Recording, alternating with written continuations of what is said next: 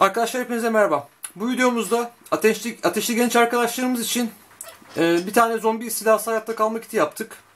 Çeşitli videolarımızın altına neden böyle bir kit yapmadığımız, neden bunu gerçekleştirmediğimiz soruluyordu. Biz de artık isteklere karşı koyamayıp bu kiti yapmaya karar verdik. Birazdan kitin içerisinde ne olduğunu göreceksiniz. Bu projemiz biraz fantastik, güzel, eğlenceli bir proje oldu. Bu her ne kadar zombi istilası kiti desek de ayakları yere basan bir isim vermek gerekirse afet durumu, acil durum kiti diyebiliriz buna. Kitin içeriğini ise önceki projelerimizde, videolarımıza gerçekleştirdiğimiz malzemeleri kullanarak oluşturduk. Yenilerini ekledik, bazılarını kullanmadık, bazılarını kullandık. Birazdan göreceksiniz nasıl olduğunu videoda. Bir sticker tasarladık biz.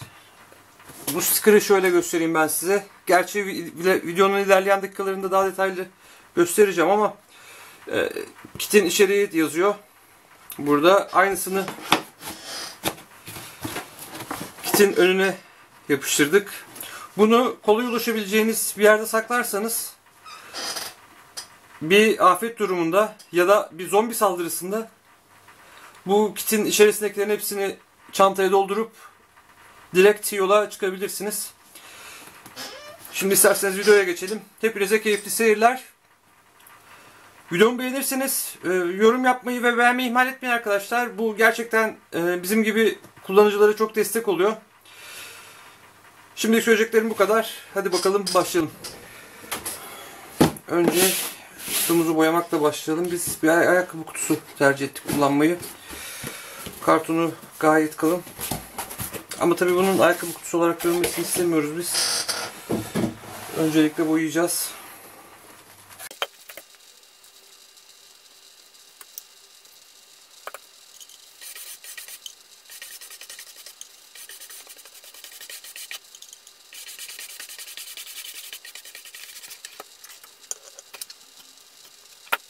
Evet arkadaşlar, şimdi kutumuzun içeriğini hazırlayalım. Bildiğiniz adi bisküvit. Her biri 200 gram bunların. Yaklaşık bir tanesi 1000 kalori yapıyor. 2 tanesi 2000 kalori yapar.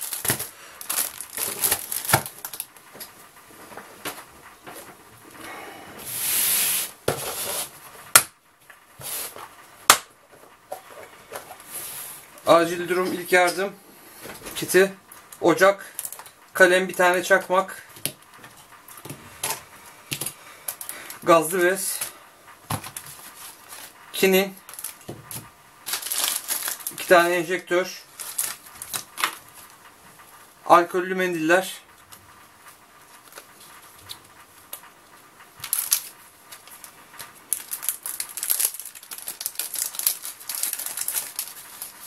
geniş yara bantları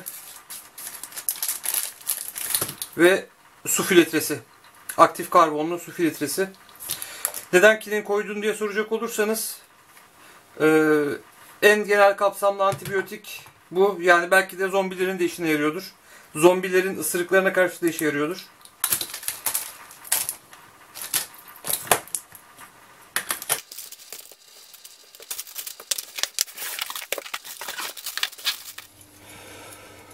Su yaklaşık 1,5 litre.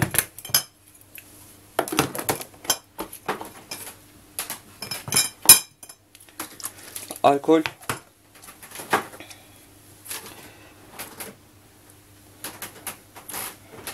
bir tane fener,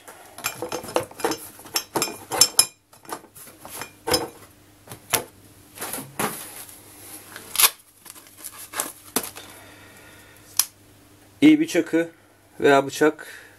Bunun üzerinde kendi alyan vidaları ve tornavidaları var. Aynı zamanda sert yapısı çekiç olarak kullanılabiliyor.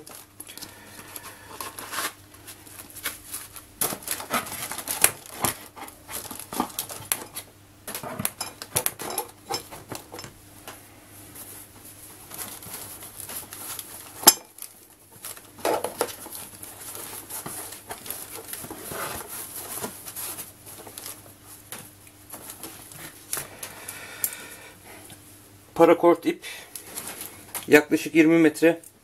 Açıldığı zaman 20 metre ip oluyor. Bunun videosuna da çıkan linkten ulaşabilirsiniz. Acil durum hayatta kalma kitimiz. Bunun videosuna da çıkan linkte ulaşabilirsiniz. Tabanca.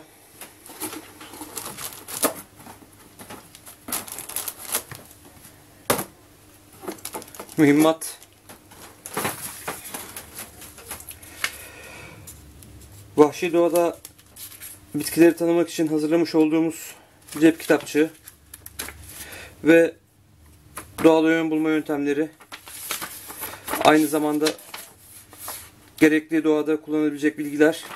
Bunun da videosuna ulaşabilirsiniz. Bir tane defter.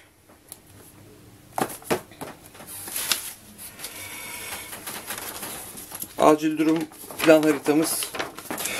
Bu haritayı ben kendi ihtiyaçlarım doğrultusunda çıkarttım. Gördüğünüz gibi bu benim evimin bulunduğu yakın çevre.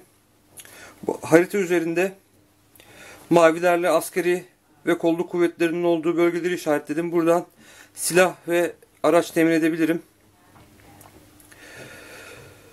Kırmızı olan bölgeler hastaneler.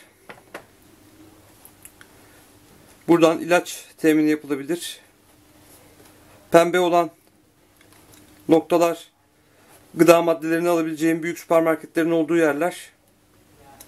Yeşil noktalar ise hayatta kalma konusunda ihtiyacım olacak teknik donanımı, aleti, edevatı temin edebileceğim noktalar.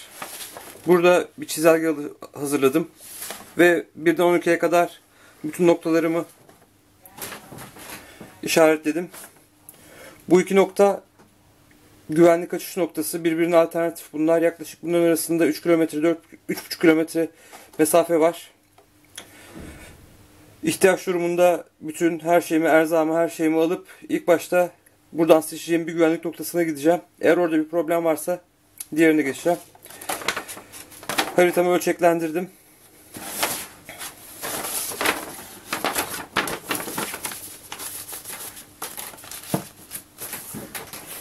Evet arkadaşlar, kitimiz bu kadar.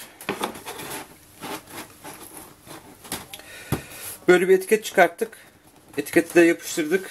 Ben şöyle yaklaştırmak istiyorum size biraz. Burada kitin içeriğinde saldırı, savunma, ilk yardım ve taktik ekipmanlarının olduğunu gösteriyor. Üzerine de kocaman yazdık. Aynı etiketten bir tane de ön tarafına yapıştırdım.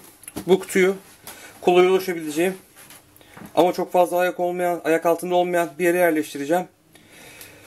Bir afet ya da zombi istilası durumunda direkt kutunun içindekileri alıp yola koyulabileceğim. Arkadaşlar videomuz şimdilik bu kadar. İzlediğiniz için tekrar teşekkür ederim.